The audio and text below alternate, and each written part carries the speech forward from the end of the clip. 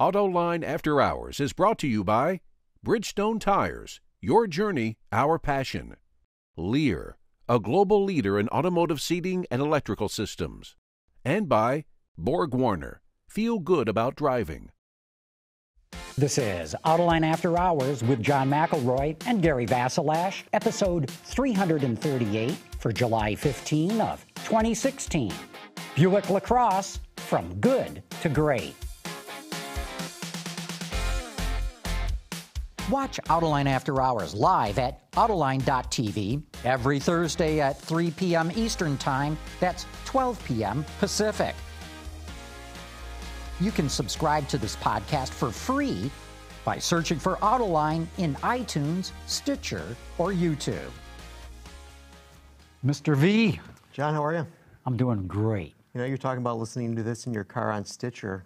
Given the construction season, I think this would be a really good opportunity for people to download that and listen to this in their car. How true, how true. Hey, we got to let everybody know we've got Dave Sullivan here from AutoPacific joining us yet again. Hey, good to be back. Thank you. Good to have you here. And our special guest today, Jeff Yanssens, the chief engineer on the Buick LaCrosse. It's great to be here. I mean, I feel like this is an excellent opportunity for us to have some dialogue about the car. We're really excited about it. We're up and running right now in Detroit Hamtramck building it, so be in the dealers shortly. So we're really excited. Cool. And you're a lifer at GM? Yeah, pretty much, 32 years. And where else have you worked? You mentioned earlier before the show started, you worked on Corvette too. Yeah, I've been all over the company pretty much. I started out in the proving grounds and the test labs doing chassis testing, and then I went to the proving grounds, was a development engineer. Came back, spent some time as a design engineer, then a design leader, manager, and then I was a chassis manager for the Corvette. When I was out at the proving grounds, I also worked on Corvette. And then I was in the high performance area with Mark Royce, so that was a lot of fun. That was probably one of the most exciting jobs, was in that bubble up phase, working on the CTSV and doing supercharged engines. And then I spent about 3.5 years in Germany. Rüsselsheim. Yeah, that was great too. Yeah, I was the chassis manager in Germany, where we did the Deltas and the Epsilons. So we did a lot of work there. It was a lot of fun. So you're a real car guy. Yeah, absolutely. That's what got you That's to all this business, I ever right? wanted to do. Yeah, for sure. And I can remember when I was a kid going to school. I went to Wayne State. I'm a local kid. You know, my parents grew up in Detroit and went to Wayne State. Me too. And driving up and down Van Dyke and looking at the tech center that was the only place I ever wanted to work. I figured if you're going to work for a car company, you might as well work for the biggest one. And at the time we had our divisions, and I really wanted to work at Chevrolet, and that's where I ended up. That's where I started. So it's been a great ride so far. But now you're at Buick and doing the top model. Yeah, that's exciting. It's this is a tough market. So right now, the mid-lux segment is really tough. So when we looked at doing this car, we said from day one, this has got to be segment leader. It has to be the leader, or we're not going to be able to compete. We spent a lot of time working with our customers, looking at, what are the attributes of the car they like, what they don't like. We got to continue in the areas where we're strong, in the N&V area, the ride quality, ride comfort. We were kind of like in the top area right there, but we had a ways to go on some of the other areas, like lightweighting and making the car more nimble. The powertrain itself, we completely redesigned the powertrain from the ground up to be a start-stop engine, which is the first time we've done that at GM. So that's what's different. How do you design an engine to be start-stop? From an N&V perspective, you really have to understand, what are the dynamics of starting and stopping an engine continuously when the customer's in the car, and their expectations are they don't want to feel it, right? Right. Normally, it's like this is an expectation. The cars could potentially be a little rough when it starts and it stops, but hey, you do it once a day, right? You start it and stop it in your trip, right? But when you're sitting at a light and it's hot out and your engine stops and starts back up, you really want that to be seamless. So there's technologies that are available, like how we've had cam phaser technology, but we actually park the cams in a certain area so that when it stops and it starts, it lowers the compression of the engine to make it more smoother. You have to sometimes look at adding mass back into the engine to make it, just to have a more critical mass of the motor so that it has better vibration characteristics. And Dave Mascaro, our chief engineer, would probably love to come on and give you more of the details we'll around the engine. Yeah. But you know, we benchmarked the segment, and from a lot of people are in this 3.5, 3.6, 3.7 liter kind of category with this car. It's a big car, right? So you want to have a V6 engine, and we optimize the car around the powertrain. So we just have one powertrain in the car. It's what the customer wants. He wants a 3.6 liter multi-gear transmission. So 8-speed. It's an 8-speed, correct. And so we benchmarked the industry for not only fuel consumption for that liter set of engine, but also from a noise and vibration characteristic standpoint. And we are segment leading in both of those areas. Did you just benchmark other front wheel drive? No, it was an engine category. Oh, so okay. when you look at it's by displacement for fuel economy. So if you look at 0.6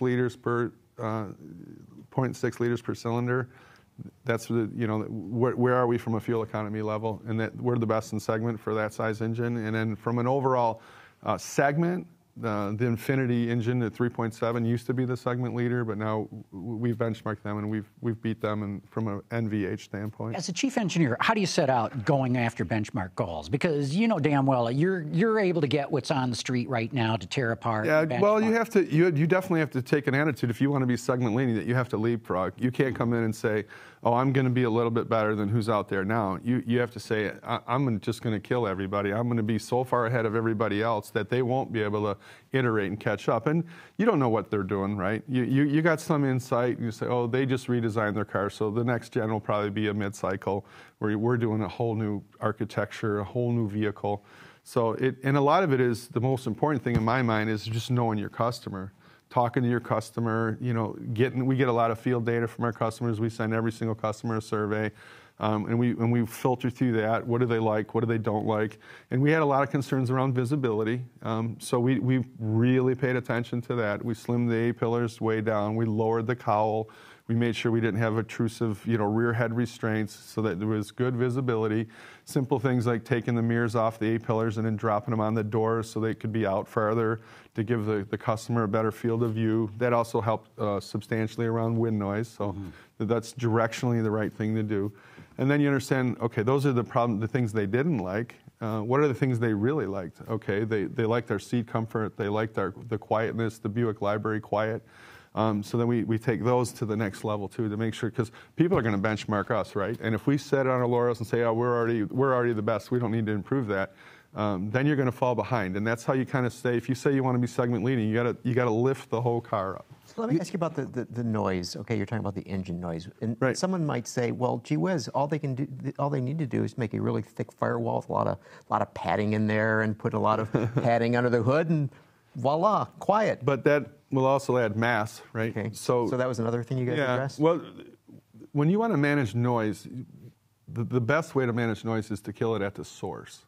So I always kind of use acoustic characteristics as that's a Band-Aid, right? If you can kill the noise at the source, if you can develop a tire with your tire manufacturers that doesn't allow the gravelly road noise field sound to come into the car, and if you can design your suspensions with bushings with the proper isolation and the proper damping in those bushings so that noise doesn't get through. A good example of that is our 5-link rear suspension. We had a 4-link in the car before and an H-arm on the up-level all-wheel drives. We went across the board with the 5-link. Well, why did we choose the 5-link? The 5-link gave us the best opportunity to manage the loads. It gave us more bushings. It gave the development engineers more opportunities to tune each of the links for its own characteristic, and it allowed us to not transfer that noise into the vehicle. So it gave us better handling characteristics, better ride characteristics, and it enhanced our ability to suppress the noise at the road and not let it come into the body. So there's decisions you can make when you architect a car that will help you not have to put 50 pounds worth of absorber in the car to stop it or to give it that library quiet sound. What's the you were talking about how when you were in Germany you had worked on Epsilon back then. Yeah. What can you talk about some of the changes that have happened from Epsilon from back there when I think our first one here was like G6. Yeah. Something. I think the biggest change is that we're not trying to have one car be everything to everybody. So we were really caught up in that time frame about having architectures where it didn't matter to the customer. They didn't see it, they didn't feel it, it didn't give an appearance look. that we could share those components. And when you try to do diesel engines in Germany and 4-cylinder engines in Malibus and V6 engines in LaCrosses, you make compromises in just the overall architecture of the car, where now we've taken a different stance on that, and we have a lightweight front end that's only 4 cylinders only, and we have a bigger, stronger front end of the vehicle for diesels and V6s. So we've learned and we've grown around the architecture. We've also implemented some great technology around CAE and what we do to optimize the body structure. Well, that's one of the most compelling stories about the car is the fact we took 300 pounds out of this car. That's amazing. That's really telling. And you didn't go aluminum intensive or anything like that. No, it's all standard steel. But we have this optimization program where we can look at 200 different variables, like different pieces of the car, how thick they are, how thin they are, and then we can put 150 parameters on the overall structure, like crash parameters, stiffness parameters, density parameters, size, shape parameters, and we had over 3 million CPU hours on a Cray computer that we paid. We don't own it, so it's quite an expensive proposition, but it pays off because you take 300 pounds out of a car. That's the equivalent of a Kenmore refrigerator. That is a lot of mass. That's saying a lot. So, Kenmore refrigerator. Yeah, so you can imagine, like, okay, you put a Kenmore refrigerator in a pickup truck, not a passenger car, but you know that when you're driving down the road, your brake performance it's a little longer in the brake performance. Your accelerating off the line isn't as good. Your cornering isn't as good. So you take 300 pounds out of a vehicle, you really. Where did that go? What came out? Is it? Well, we had 150 pounds out of the body structure, and I always say there's two things in the car that are definitely team sports. Okay, it's a team sport for mass reduction. Everybody has to come to the table with ideas. And what we did early on is we didn't handcuff any of the engineers with saying, okay, here's your cost criteria. You have to come at this cost. We said, hey, we're going to be segment leading. You guys need to go out and tell me, what can you do for me to be segment leading in performance, NNV, and quiet and comfort and safety? Okay, those are the key areas that we wanted to be segment leading in. So the teams went out and they came back and, like, for example, the door lift mechanism for the window system. There's a system out there. It's cable drive. It's super light, but it's expensive. It's not the cheapest method to do it, but we chose that because it lightweighted the car. So, and the sound absorbing material we use in the car, there's jute with heavy barriers on it, and that's kind of a barrier technology. Well, there's a lot more expensive technology that absorbs the sound, and it's significantly lighter, but it comes at a significant cost. Well, we chose that because we really wanted to optimize the car around that vehicle performance side of it, and it performed better. So it was a win-win, And so we did a lot of we've added some cost into the car in order to make it be segment leading because it doesn't come free. I mean, it's physics. So. Well, and the car is bigger than the outgoing car, so it's it's a little bigger, but overall, yeah, something, right? Yeah. I mean, it's so yeah, to come in 300 pounds lighter and be a half inch longer and wider, yeah, and the track is. I think a lot of the significance of the car too is the way it was just architectured. We moved the wheels out, so that the wheelbase got longer, which helps for entry egress. A lot of our customers, the people that buy these cars are they're older people, so it's a little easier to get in and out of when you can get your feet in and out of it. So that was a real important feature for us. The back seats, the back seats significantly improved from an entry egress perspective, and so is the front seat. You had mentioned though that you were trying not to design a car for everybody. Right. Well, what about the Chinese market in this car? Well, the Chinese market, Buick's a big deal for us in China, right? We sell about 3 times more LaCrosses in China than we do in North America. So that there was significant issues and things that they had with the car, but those read across. I mean, there's not being able to get in and out of the back seat isn't a China issue, right? Mm-hmm. So yeah, we had to pay attention to that, and that's one of their wants and needs for the China market. But that rolls into the North America market as well. It wasn't the good thing about the car is when you're doing a mid-lux kind of car, there is no trade-off that you're making that you'd say, oh, we need to do this in China, and that's going to hurt the North American market, or the North American customer wants this, and that's going to hurt the China customer. Everything we did improved it for both markets. In fact, we got a call coming in that's all about China right now. Carmen, why don't we bring in that first phone call? This is Clem Zarobsky at Delmont, Pennsylvania. My question is, I've heard that Buick sells more cars in China than it does in the United States. Is this true? And if so, why? Well, you already answered Thank you that. very much. Bye. Well, that's just the Buick. That's just the LaCrosse. Now, I'm not a representative for Buick. I can tell you that is a true statement. We do sell more Buicks in China than we do in North America. And I think it's brand equity is one of the main reasons. When we came in with our first alliance with our Chinese partners was the Buick brand, okay? So it's like we didn't bring in Chevy, we didn't bring in Cadillac. The first thing we brought into the China market was Buick. So it's just name recognition. You know, people in China, they know General Motors, they know it's a good company, they know it's a fair, honest company. You know, that's a lot of equity in China. It's a big issue with them. They want to know that they're buying from somebody that's fair and equitable and safety for sure. You know, so I think that's the main reason that Buick is so strong in China is that's what we brought there first. Dave mentioned this is a front drive car, but I see that it also has Buick's first twin clutch all-wheel drive system. What is that and how does it work? The twin clutch all-wheel drive system, what it allows us to do is there's two wet clutches in the all-wheel drive system, and it allows us to put pressure on either side of the drive wheel. And the main thing it does for you is it's the plushness and the smoothness of transitions. Okay, if I took the current all-wheel drive system and I ran it again in a bunch of performance tests with the one we have today, on a typical just wet traction kind of thing, there wouldn't be that significant a difference. But what you would notice right away is how smooth it happens. You don't even realize that you're in all-wheel drive. You don't get this jerkiness where the brakes are applying. We're actually applying the torque now with clutches in the all-wheel drive unit versus trying to brake one wheel when it starts to slip. And from an engineering perspective, some people, you know, this is a tough one because it gets pretty technical. But if you do control theory, there's feedback control where you get a slip and then you control it, but there's also like feed forward technology where you start looking at what's the driver doing, how's the steering wheel angle, what's his foot, what's the accelerator pedal at, what's he trying to do, and then now you're feeding forward and you start adjusting the rear wheels before something actually happens.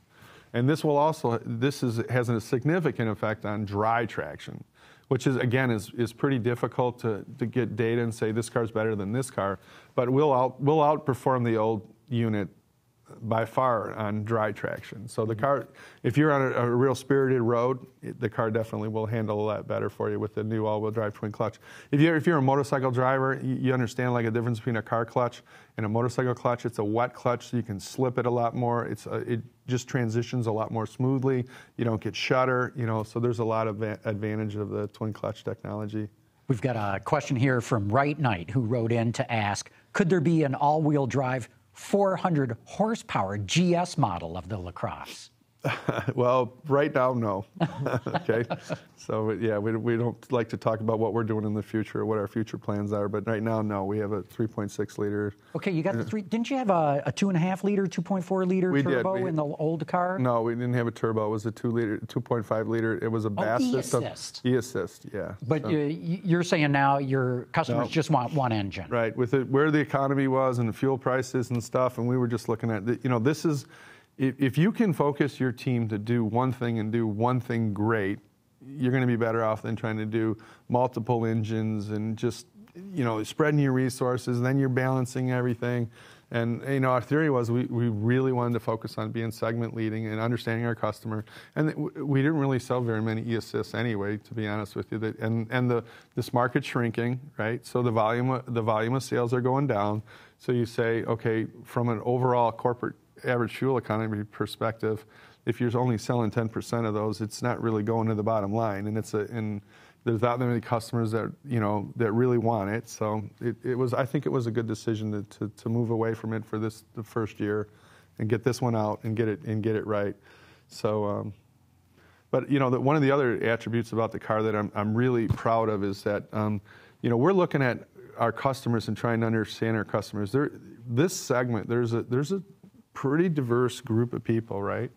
You got people that just want to get in their car, they want to ride in their car, they want to be comfortable, and they want to go from point A to point B in just as quiet and as comfortable as an environment as they can have, right?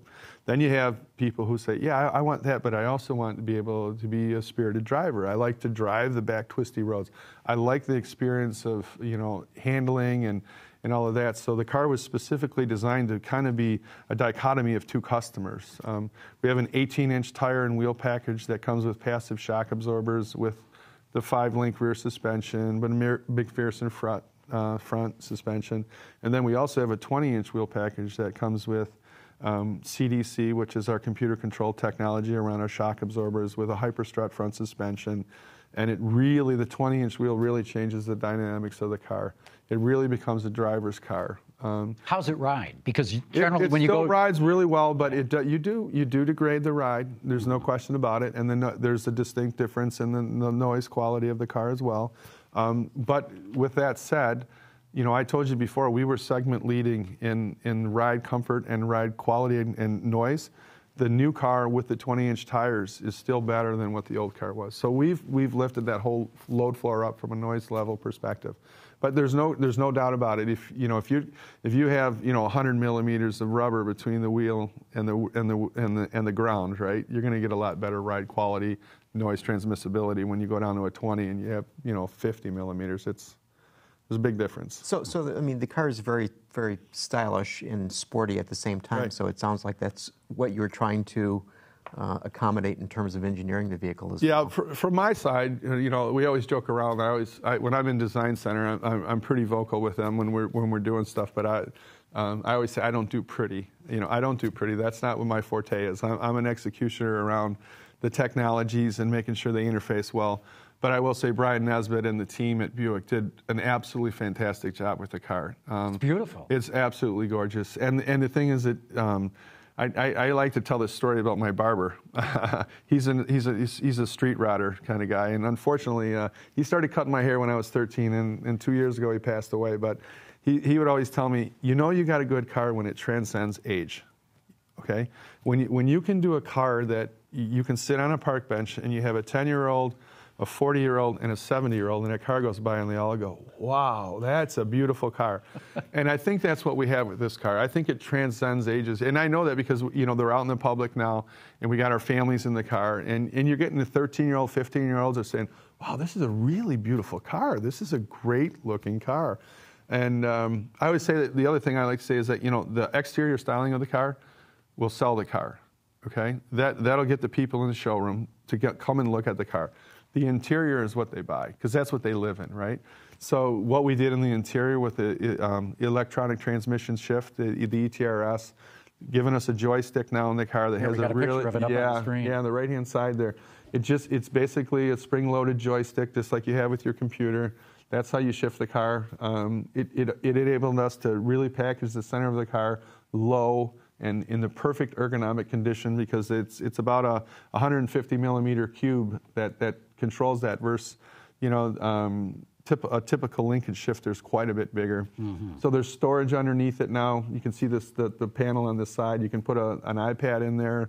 A woman could put a small purse in there. And then the overall, everything that the driver and passengers touch is soft now. So it's all a soft material. It's premium material. We put a lot of money into the interior of the car to enhance the overall feel and appearance of the car. Okay, well, hold up. We got to get into more details on this, but before we do that, we got to take a quick commercial break. And right now, we're going to give a shout out to our friends from Borg Warner.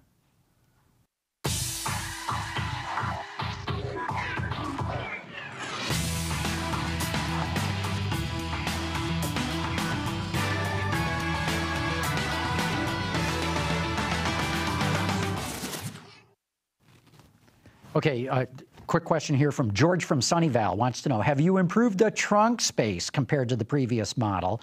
And please talk about other improvements compared to the previous generation LaCrosse. He'll be very happy with the trunk in this car. That was one of our biggest complaints. The overall volume of the old trunk was pretty significant, but the way the car was designed, we had a very small opening, right? So it was hard to get stuff in. A lot of the volume was tucked in the corners where it wasn't really usable. So our goal from day one, and this was a big customer feedback, was the trunk was too small.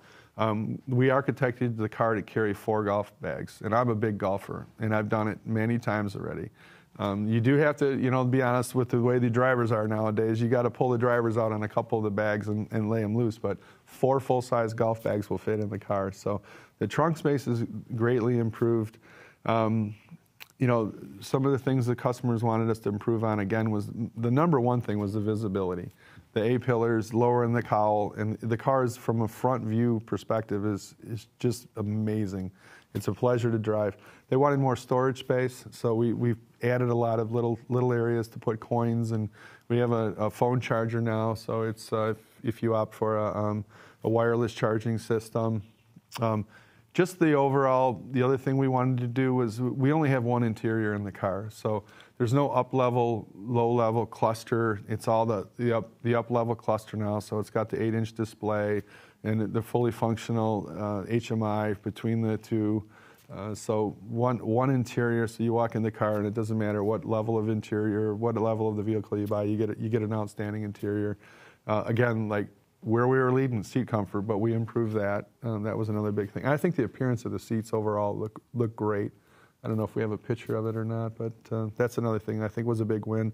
Alan Nickel was the lead interior guy, and he did a really good job, giving us just a spectacular. Here we go. Here's a picture of the seats. Yeah, so you can see the sculpting of the seats and just the overall appearance. Now, some of us of a certain age have a certain image of what a Buick is. Or was. Or was. Or was, I think, is the most important term there. Yeah. So when you were working on this car, I mean, did you sort of have that in the back of your mind that you really wanted to push the nature of this car forward, without being too avant-garde? Yeah, but I think you also need to respect who your customer is, right? So we have a lot of loyal Buick customers, right? So it's a balancing act. You don't want to go radical and then lose your base, right? So it's a balancing act. Some of it is like just if you want to say, like, is a Buick customer maybe a little older than the Chevrolet customer is? It's not really when you look at the data. Mm-hmm. It's especially not in China. That's a misconception too. I mean, you look at the average age of who's buying a Chevrolet Malibu and who's buying a Buick LaCrosse. There's not that much difference, right? It's just it's like where you are in your life, right? What makes you want to buy a sedan versus buying an SUV, and so that kind of drives you to a certain age set. And the passenger car community it's kind of there. So what did we do to say, you obviously want to try to get as young a buyer as you can, right? Because it just opens up the threshold. So having ETRS, we put paddle shifters on the steering wheel for sport mode, and then just the overall electronics. You got Apple CarPlay, Android Auto. So a lot of the techie stuff is in the car now, and of course you really have to be conscious of USB ports and how many you have and where they have them, and making sure they're in the back seat and easy access into the console, because that's everything. And that they're charging ports too. Right. In my book, at least. Yeah. I'm amazed at some of our competitors actually. When I get in like a rental, unfortunately I have to travel a lot for work. And I always try to rent a competitor, right? Because I can drive our product all day long. So, and I'm like, you got to be kidding me, really? There's not a USB port in this thing? It's like so. But those are the things you got to stay focused on. Does the back seat? I know the back seat's really important in China. Does the back seat change at all for the Chinese market? Like, do they get Their up-level car has a sloping back seat, so okay. It has a power reclining back seat. Rear seat entertainment or anything like that? No. No. So they go on sale soon, right? Right, very soon. Yeah, and we're really proud. We're part of the rebirth of Detroit. It's the Buick LaCrosse has allowed Detroit Hamtramck to go to a second shift, so we've employed a lot of people. I'm really proud of that. Wow, how many cars are they making there now? There's a lot of cars coming through that plant, and Gary West and his team at DHAM have their hands full, but they're doing a great job. Quality's number one with Gary and his team, so it's good.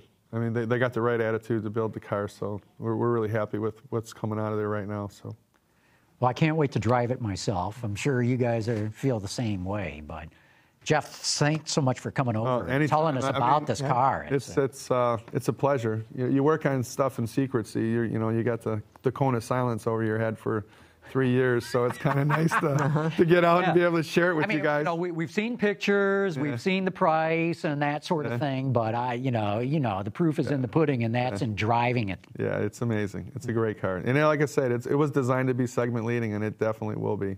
How many people did you have working on this whole program? Oh God, that's a tough question. It's so layered, Yeah. I can't put my finger on that, but it's in the thousands. I mean, it's not in the hundreds. It's in the thousands. So, you look at global GM powertrain, and it just every layer that it sets down. The body manufacturing team and just the assembly plant, and we had a lot of input from the assembly plant early on. So it's a big team. Well, to your point, as you started out, it's all new from the ground up. Right, and the thing about the team is that, I'm a very passionate person, and I'm not easy to work for. I know that up front. I'm very demanding, and the team I have an unbelievable team working with us. It's just, they come to work every day, and they have the same passion I do, and it's like we have our issues, and we have our opportunities to build relationships, and all that, because. When you got a team that's really focused, and I was telling you earlier today, you want to go from good to great, and that's what I think we did. You have to be willing to pay the price, okay? Because going from good to great doesn't mean that you go home at 5 o'clock. It's, hey, I need to stay here. This needs to be right, okay? And I'm going to do whatever I have to do to make it sure it's right. And that's you look at from just the interior, exterior, the purchasing team, the material team, the manufacturing team, everyone is committed to making sure that we went from good to great, and we're going to be the segment leader. So I'm very proud of the team. Very proud of the team. Very good. Thanks again for stopping by. It's been you. a real pleasure having you here. I can't wait to get in your car and drive it. So all right, perfect. Thank you. Thanks again. Thank you, guys. And we're going to take another quick break right here, right now, and give a great shout out to our friends at Bridgestone. Well, we're back, and this is the part of the show where we have to bring in Dr. Data. Okay, so I know we're going to talk about this subject a lot for the rest of the show, and this is going to be an easy one for you guys to guess what this number might mean. Okay. Okay. So Carmen, please bring up the first image. All right, so here we have 3 dates, 3 numbers: 16.5 million, 17.1 million. And 31.8 million. So that's for 2015, 2016. Those have dollar signs. They have dollar signs. Those are dollars. But what's key is to look at the image. What's behind there? Oh. Okay. Locks. Locks. So okay. this has got to be. Do it. Can I guess right now? You can guess right now. The money being spent on cybersecurity. Perfect. Carmen, bring up the next slide. So here we go. So this is the global automotive security market by size growth estimated by Markets and Markets. And Markets and Markets is a outfit in India, and they claim to be one of the number 2 consulting firms that's looking at this stuff in the world. So certain level of credibility. But what really struck me is interesting is that, okay, so last year 16.5 million, this year 17.1 million. Now, presumably there will be a lot more autonomy put into vehicles between now and 2021, yet it's only $31.8 million for the total market for... But still doubling what they're spending today. Well, it's almost doubling. Yeah, sort of. Yeah, Doesn't this look like a low number? No, because I think that it's just a layer. You're layering it on top of every year. I don't really think that's much of a concern. So you don't think that if you like square the number of cars that have this stuff, you're seeing a lot more consolidation in the industry in terms of infotainment, telematics, and a lot of the driver assist technology. So when you can apply that as a blanket, you're not. There shouldn't be as much to spend if you can keep consolidating. Fair point. What do you think? It sounds like a pittance. That's exactly. Yeah, I mean, $30 million. That's not even a rounding error. No, it's not that much money. But what I'm getting at is that, what is a good amount? I mean, what should there be more? Yeah. Why? Well, but here's the other thing. What's it going to take to make a car hardened? If it's hardware, this money is nothing. If it's a software patch, then that's probably a lot of money. Okay, but look at it this way. So So, Dave, to your point is that okay? Once you've developed something and there are fewer companies doing the development, that the money goes further because it's being spent more in a more focused manner, yes. right? Okay, but just looking from the point of view of going from Windows 8 to Windows 10, suddenly all the work on Windows 8 isn't all that relevant for Windows 10, right?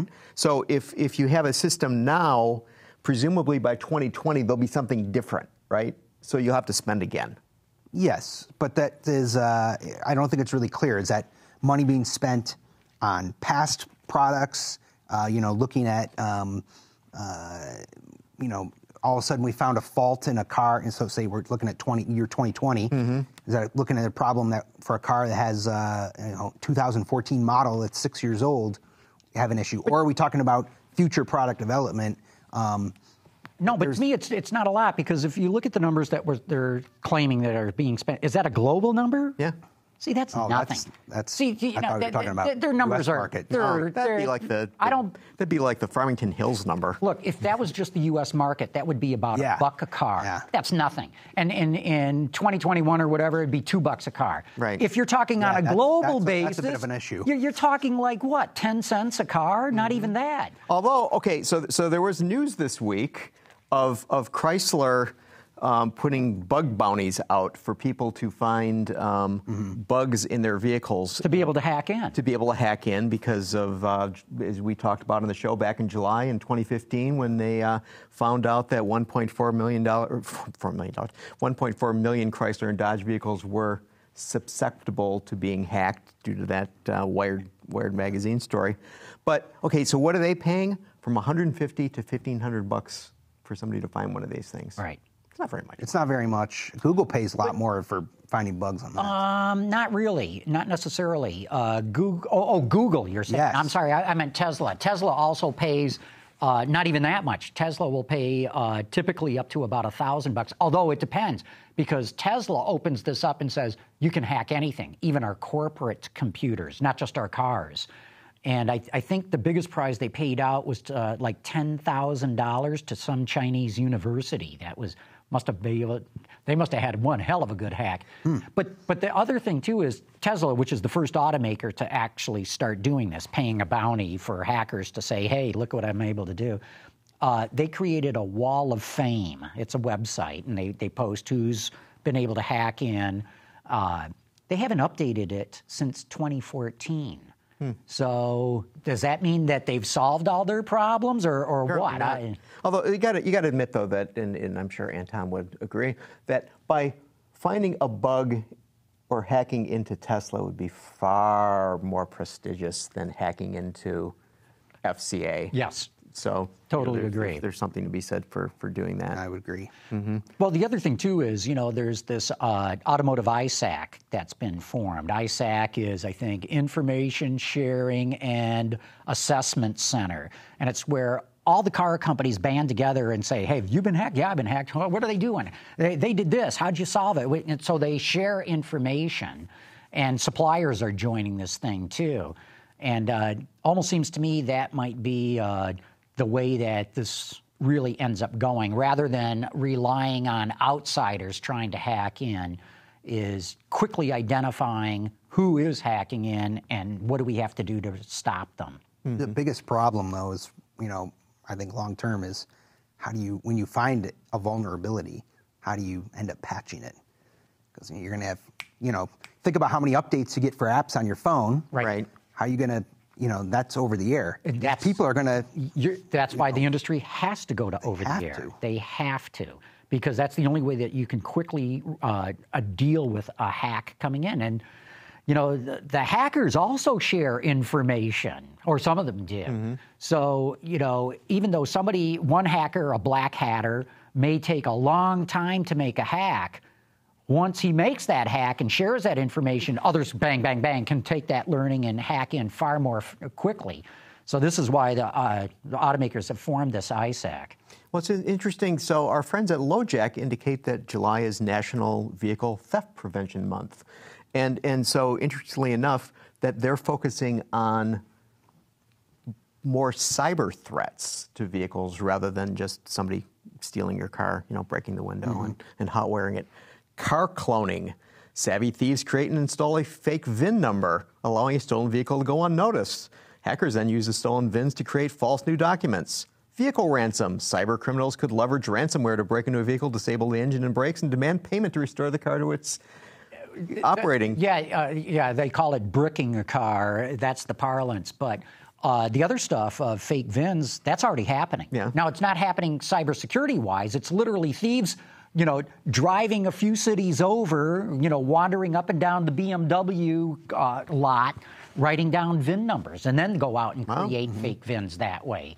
Steal a car, change the VIN, and typically ship it overseas. Scanner boxes. These are devices that can exploit a vehicle's electronic system utilized by key fobs. Criminals can then unlock, even start a vehicle without even touching the key. That just happened to FCA this week. Really? We should all just drive Model Ts. Well, you don't have to go back that far.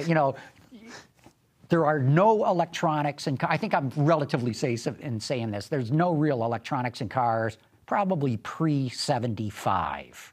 I think the first electronic controller came into a car, like the EEC system at Ford and the like, came in circa 75. But even then, you could probably still go, I'd say up till the advent of OnStar, and you could pretty much...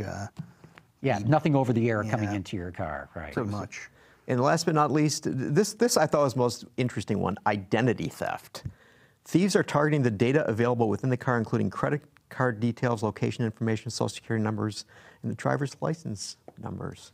So, it seems to me that more cars that, you get into are, asking you for more information that you're putting into it, or people that are doing, buying stuff online using their car. So suddenly, this is a repository of information about you that you probably didn't even think about. And if somebody can hack into that, it's probably easier than hacking into your phone, which is generally on your person, or your computer, which is generally on your desk or at home somewhere. And suddenly you have all of this information out there. I think people would be stunned to learn how much data their car already is collecting on them. And any car probably from 2012 onward, I think people would be stunned to learn how much data is being collected by their car, not by their phone in their car, but by the car itself. The thing about they could know where you are, when your daily habits. Yeah, where you go, and then they could open your garage door for you. There's a lot of things. It's concierge service. Concierge. There's just so much out there that. That's why I drive with an aluminum foil hat over my car. I thought you did that to style. Okay. Here's a question we didn't get to, and I didn't ask Jeff about it because I know he's not going to talk about future product, but you're the perfect guy to ask, Dave. Doc Wolf wrote in to say, I believe the Avenir concept, remember the Buick Avenir concept, knockout, good-looking car, was built on the ready or almost ready for production Omega platform, and likely would have been the first car in that platform, or Cadillac might have had it with a CT3. He says, why not bring out the Avenir as a Park Avenue? Let's not. Jeff mentioned, this segment is shrinking, these large sedans. It's a dying segment. Yeah. People. I think that answers it right there. There's just no market there for it. That is really the crux of it. Crossovers, that's where people want to go. And the people that traditionally, your older crowd, they want to be in a crossover. It's easier ingress and egress. So it's kind of the death of the big sedan. But I thought that this actually was the Avenir concept. That's where it came from. The grill. The grill, yeah. That's about it. Yeah. But no, it was no, not even close. Had 4 doors. Yeah, that was about it. And 4 wheels. See, now we're getting closer and closer. Steering wheel. Now we're getting too nitty-gritty. Take that tinfoil hat off again. Yeah. Right. What else is on your list there, Gary? I thought this was an interesting thing that I learned, that taxis aren't suffering so badly in New York City because of Uber. Really? Yeah, and according to who? according to Morgan Stanley, did some research on this, and so in April this year there were 11.1 million taxi trips in New York City. But the price of a And medallion has dropped it's significantly. more than double the number of trips that people have taken in Uber. Well, but the price of a medallion has still come down. Yeah, well, It's not you're as Yeah, I'm buying a not sure the medallion. taxi drivers would agree with that. They're Yeah. pretty upset about Uber. However, Uber is growing at 121% in New York, and they had 4.7 million rides. But they're finding that taxis are doing more runs than Uber drivers are. But But then I was didn't the thinking, taxis guys create their own app? Similar to an Uber app, too. So, I mean, they are responding. so the Uber drivers performed an average of 44 trips per week or 6 trips per day over a 7-day week. Taxi drivers, on the other hand, were performing 91 trips per week or 13 trips a day. Of course, chances are the Uber driver is also, a barista or something, and Yeah. and it isn't trying to earn his or her more own nut on that. And but it was interesting. Lyft, okay, which is the General Motors bought into ride-hailing service, it saw an 871% increase in trips, but that's only 750,000 rides New York in City? April. Yeah. Wow. So 4.7 for Uber, 4.7 million for Uber, and less than 750,000. So less than. So it's growing, but Yeah. Well, this Uber's still the big dog.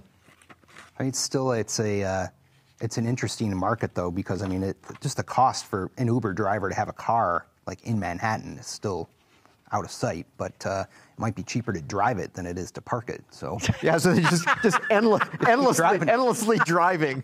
that's good. what else happened this week? Well, One thing I wanted to talk about is Ford announcing it's doing this experiment in Germany with collaborative robotics. These are robots that can safely work right next to a human being.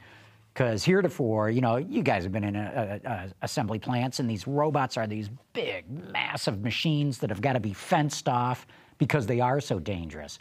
So here's the robot right here. I think this could be revolutionary in manufacturing. And if I were in China, I'd be scared of this because I believe this is going to eliminate a lot of jobs in the plant. So what I find to be interesting about this is the fact that I think that in robot parlance, okay, the hand is actually called an end effector, and I think the end effector really doesn't look like that nice orange glove that's shaking the guys. You're giving them a Right. fist bump and that whole thing. That it basically looks like a tool of some sort and is more mechanical. One of the interesting things about the robots in factories over the years is that early on it was this thing that people would get robots in their factories just because the guy down the street had a robot, so they needed to have a robot, and then pretty much spot welding has been completely revolutionized by robotics. That no one is doing spot welding manually anymore. I mean that's a thing of the past. But what was interesting is that. And you know this very well, John, that when you'd go to the big 3 plants, they generally had the big giant robots. And the Japanese plants generally had smaller robots that were positioned more tactically through the line where they could do other things.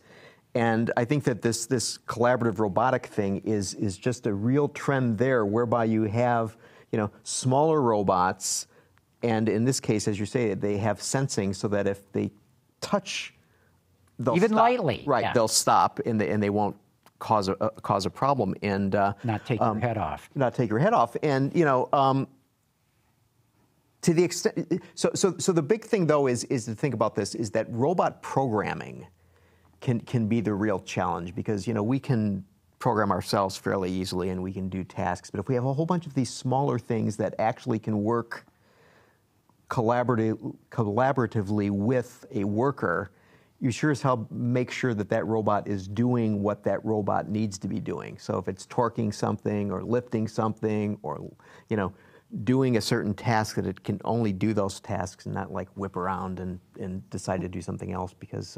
Although I've seen a demonstration with these collaborative robots, they're super easy to program. You've got this little keypad, touch pad thing. You hit record, you grab that robot arm, and you move it to, pick up the part, and then you move it to where it has to install it. You hit save, and it's programmed. I mean, you don't sit there, coding stuff in. The only thing, you're talking about China, like, oh, if I were in China, the thing I look at it is this is great, it would be great here because this is in high-cost countries, Germany, here. Right. It's going to be able to here's help why preserve. I'm saying China, Dave, because I know of a company out in Brighton, Michigan that makes axle shafts, not for cars. They do it for ATVs and other, personal craft kind of stuff. They installed one of these collaborative robots, installed, programmed, ready to go, $45,000. Paid for itself in less than a year. Worked so well, their axle shaft production went up so dramatically, they shut down their plant in China, resourced everything to the United States. And that's where I think China and Mexico and other low-cost countries are going to go, whoa, because, even a Chinese worker today is cheaper than $45,000, but that's year one. By year two, it's already cheaper to have the robot here. Yeah, and if you go to to Wolfsburg and see, how they've been able to, keep producing vehicles in Germany, especially like a low-cost, like a Golf. And, you see it and you're like, okay, there's a lot more automation that they brought in just so they can keep manufacturing relevant in these high-cost countries. And that's how we're going to keep things here. It may not be as many humans as it used to be, but we'll still be manufacturing things here in the long term. Of course, the problem will be if the Chinese start making those robots, then we'll have to buy them from them, and it'll be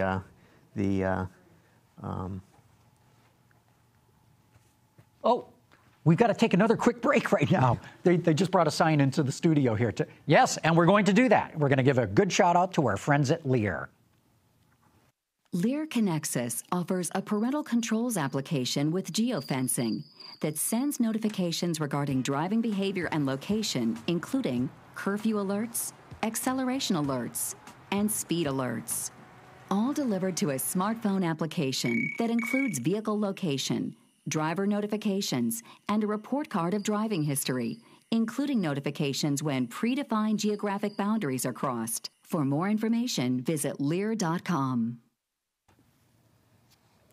So John, last week we were off for the Independence Day holiday. Right. Yet I turned on television, and lo and behold, there you were on TV. I saw you on Channel 4 talking about the. That's right. They came out. They came and asked you about the collision with the AutoPilot system, the Tesla system. The Tesla system. Yeah. Well, this is an amazing accident. And Which one are you talking about in particular? I'm talking about the one in Florida, yes. Where this Tesla's driving down the highway, and the driver is watching a Harry Potter movie on a DVD player. Allegedly. And neither he nor his Tesla AutoPilot system recognizes that a semi-truck has pulled across the road and is blocking it entirely. And his car doesn't even tap the brakes. Goes right into this thing, instantly killing the guy. And so, there's a lot to talk about on this. And, boy, where do we start? I think, number one, this is going to be a very painful lesson for Tesla, that you do not do beta testing with your owners when it comes to safety systems. If you want to beta test, the radio or whatever, that's different. Okay, but how is this beta testing when it says explicitly that you should be aware and have your hands on the wheel when AutoPilot is engaged? No, I'll tell you exactly. Because it's not fail. It still can fail. That's what they're. So Mercedes and Volvo. But they're admitting that. Yeah, but that's not enough, Gary. When your CEO comes out later and says, "Hey, guess what? You can drive from San Francisco to Seattle and you don't have to do a thing," then you go, you've just forgotten all these warnings that the company put out. And when you look at the way that Mercedes and Volvo have handled it.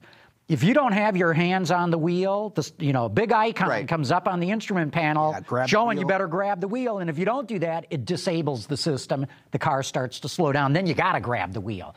So that's why I'm saying it is different. I think Tesla is going to get nailed. Whoever the family or estate is, they got one big whopping lawsuit. Two more that we know of since then, one in Montana, Pennsylvania. Well, hold on. We don't know if there were AutoPilot related? No, in fact, Tesla's come out on the Pennsylvania one and said, nah, our data shows that AutoPilot was not engaged. I don't know about the other one. Yeah, the one in Montana. So I think, anybody who gets in trouble is going to blame Tesla owners are going to go, oh, it was the autopilots. This is like unintended acceleration.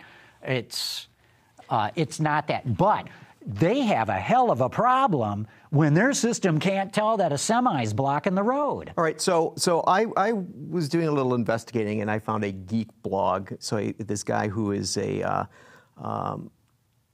EFF director, Singularity University facility, software architect, internet entrepreneur, robotic car strategist, futurist lecturer, hobby photographer, and Burning Man artist, Brad Templeton. And he, the Burning Man thing got me. And so he broke this whole thing down, and he basically said, okay, Mobileye, who is used by Tesla, it's their technology, so it's not like Elon Musk made this in his basement. Okay, he bought this commercial technology, issued a statement reminding people that their system is not designed to do well on cross traffic at present, but their 2018 product will. Okay, so from the get-go, here's Mobileye saying, wait, it was never intended for cross traffic. It is also worth noting that the camera they use sees only red and gray intensity and does not see all the colors, making it have an even harder time with the white truck and bright sky. I know, but we've all... Okay, invisible. Yeah, but listen, we all drive cars with adaptive cruise control. I'll bet the adaptive cruise would have caught that. We also have... Okay, adaptive cruise control is based on what? Radar. Right. Well, this has got radar. Yeah, the Tesla system has radar. It's a vision system. No. It's a combination of different things. It's both. Because he doesn't use LiDAR. No, it does not use LiDAR. But it does have a radar system, and I just learned it's a long-range radar. And long-range radar also has to look for, let's say you're cresting over a hill or coming up to the crest of a hill, and right behind it is a big overhead freeway sign. The system's got to recognize, it's a free. I can ignore that. Not a. But the point that was made to me is it doesn't have a short-range radar that would have said, whoa, this doesn't look like no freeway sign to me. I better select. And the other thing is both systems, both the camera and the radar, both have to agree, yes, there is something there. And if one doesn't agree, the system doesn't react to it at all. Doesn't it blow your mind that people are paying money to beta test software for Tesla, submit data, so in theory they could make this system better? Didn't you drive over here on Waze? No, but what are you doing with it? I didn't give control to Waze. No, but you gave your data to. That's fine. I know, but what I'm getting at is I didn't pay for Waze. I'm saying that people are paying thousands of dollars. No, they bought the car, and then with the car, they're. No. Oh, so they're paying. They're paying Elon for this money for this software. Yes, to turn this on. But okay, they're paying for the software. They're not paying in order to give them information. No, but in turn, because they're giving data to Tesla. It's the same thing that we have with these things. That's not the point I'm getting at. I'm getting at if you beta test Windows 10 before it came out, they gave it to you for free. Mm-hmm. Tesla should have just, if you're going to do this, have it with a lot of training wheels on it, basically, that says, hey, you're going to have to put your hand on it every 10, 15 seconds or something, and we'll let you do it for free. And then when we nail it, when we get it, then we'll turn it off over the air, and then you can buy it. When did they ever say you can drive without your hands on the wheel? What? When did they say that? All the time. No, they didn't. I don't know about Seattle to San Francisco. No, but he said you don't have to do a thing. That's what Elon came out. If we had the exact phrasing, there is a little wiggle room in there. He said basically you don't have to do a thing.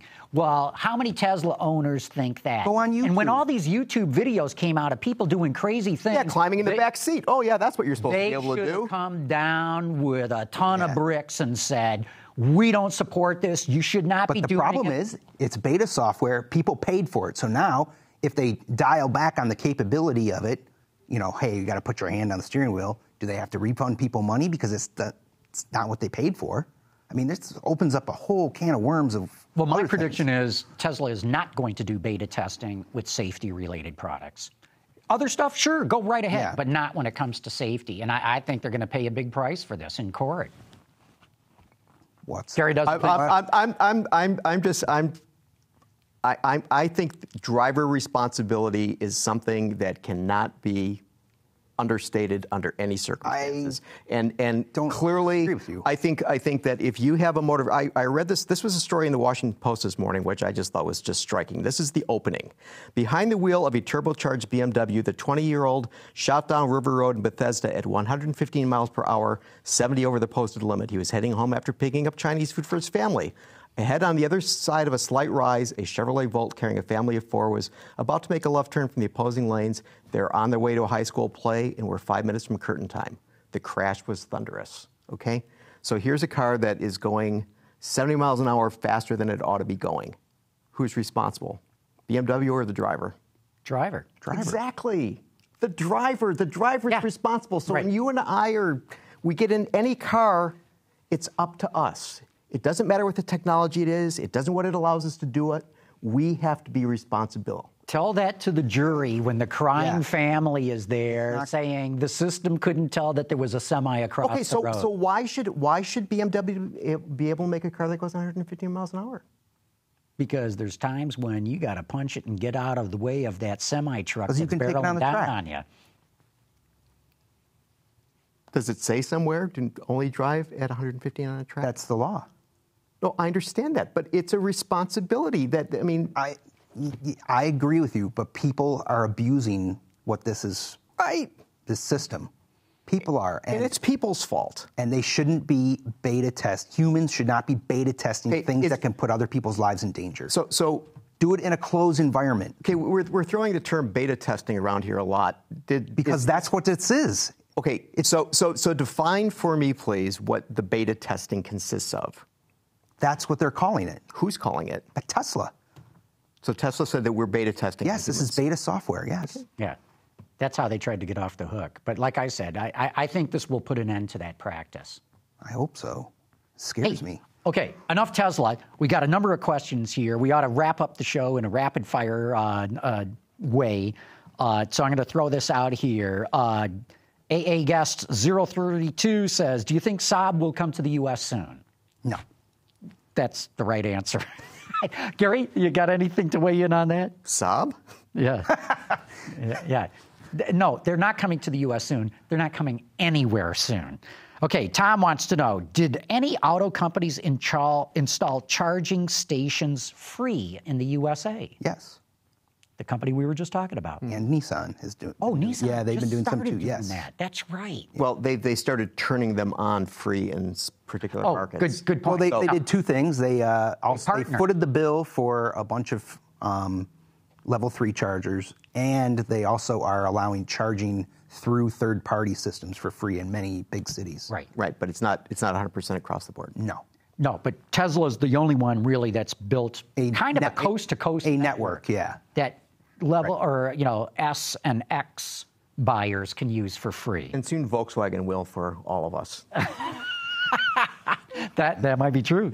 Okay, Paul Wicklund wants to know, will Ford get rid of that V10 motor and install the new turbo V6 and 10-speed transmission in motorhomes? I don't think they will. Why? Well, motorhomes, that you'd be in boost all the time, and you don't have to submit any fuel economy information on a motorhome, so it's not really. But you'd be an EcoBoost. And they still do that V10 in like the Class 6 trucks too. So like I actually had the F650 dump truck. Home for a test drive? Oh yeah, for a week. No, you're kidding. You're serious. Big bright orange F650 dump truck, crew cab. Man, the V10. So I got about 4 miles to the gallon. He was an Uber contractor. He was. Okay, Ron Paris wants to know, so Nissan has a new version of the Navara pickup already available in other markets, including the EU, and we're still waiting for a new Frontier in the U.S. What's with that? That's a good question. Got a lot of Titans they need to sell. Why would you, when they're going to sell, 80,000 Frontiers this year, why would you bring a new, more expensive truck here? I mean, they're selling plenty of them. It'll come. It's an old truck, though. It's an old truck, but people are still buying it. They are. So the costs are all taken out of it. Chuck Grenche touching on a topic we talked about earlier. He says $1,500 from FCA for a more egregious breach. Are you kidding me? If you want serious hackers to look at your software, and I'm paraphrasing here, go ahead and keep $100 starting point, but for a total hack, even $100,000 would be cheap. He's right. He is right. He's right, because unless your name is on the wall at Tesla, and then that would be even more valuable. I totally agree with him. That they're paying pennies. Okay, Robert says, I've noticed that seats in cars are getting less compliant, stiffer.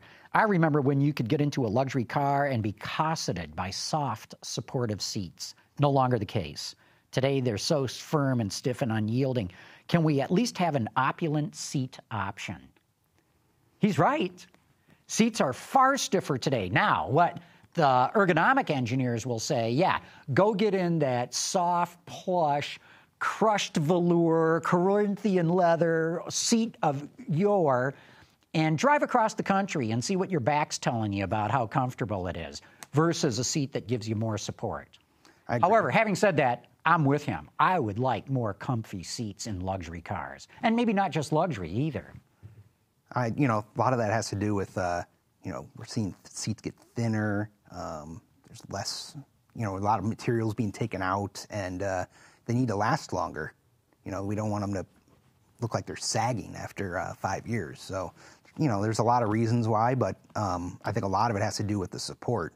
Not that I'm a big fan, but those zero gravity seats in the Nissan cars are pretty painful, actually. Short term, you get in, you're like, oh, this is not comfortable. But I think long term, when you sit in it for a long time, you get used to it, and it feels more comfortable. Driving up to the grocery store, doesn't feel very good. So that's basically like if you hit yourself with a hammer, you pretty much get used to it. And it would be like sleeping in like a bed at Motel 6. Not comfortable. I know this for a fact. Robert also goes on to say, newer cars have less knee room, especially for the driver's right knee. He says, why is this? Is it done for crash performance? Why not have more room to spread your knees when you're just cruising along? I notice a lot of it. I actually You're a tall guy. I sit pretty close, and I'm noticing a lot of things intruding on my knee these days. Isn't that just because the center console they is keep there? seem like they're getting wider. So if we go back in the day when you had these very plush seats and they were nice bench seats and you could spread out and had your stuff there, that you also had the shifter column on the column, right? Yeah. And therefore you didn't have any center console. So you could just basically, get the wide stance there when you're driving. I wonder, too, this would have been a good question for Jeff when he was here earlier about this very thing. Now a lot of cars have knee airbags and knee bolsters. And I know in some cars you get in and the dead pedal on the left-hand side is in a kind of awkward position. That's done for safety reasons, to get your foot up a little bit away, especially in those small overlap crashes. It can absolutely break your foot. So we give up all this comfort just so they can crash these things well. I wonder if that's true, that they want your knees pointed right at that bolster or knee bag. It's possible. I'm not really sure, but it's still a kind of a technology that's in its infancy as well. But yeah, I always think about that because I actually sit really close, and I'm always thinking about my knees. I'm going to lose my knees, and if I get in an accident, but. That's the other, things hitting my knee or rubbing on sharp plastic. By the time that happens, the beta testing will be over. You'll just get a Tesla. You'll just drive from San Francisco to Seattle, and you won't even touch it. Real good. Well, we got to wrap it up here. Dave, thanks so much for stopping by. Thanks for having me. We'll have you back again. This has been good. Gary, let's do it again next week. Okay, take care. Good deal. Want to thank all of you for having tuned in. Autoline After Hours is brought to you by Bridgestone Tires, your journey, our passion. Lear, a global leader in automotive seating and electrical systems. And by Borg Warner, feel good about driving. Visit our website, Autoline.tv, where you can watch us live Thursday afternoons. Get your daily fix with Autoline Daily and in-depth analysis and interviews with Autoline This Week. There's all that and much more at Autoline.tv.